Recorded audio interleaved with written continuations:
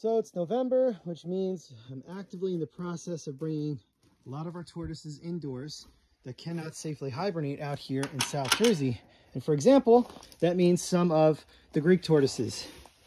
These in particular right here are Libyan Greeks or Cyrenaican tortoises. And they are doing fantastic in these quickly made enclosures. These used to be iguana enclosures, rhino iguana enclosures. And what I did was I went ahead and converted them. I didn't take any of the walls or meshing down because it helps keep the dog out of here. But they've got their substrate, plenty of straw and hay. I used shipping crates and painted them to create hide boxes. They've got full spectrum lighting. And they just hang out, eat like pigs, and wait out the winter until spring. And I've got them separated into 3 groups so that they don't get overcrowded. And there you go.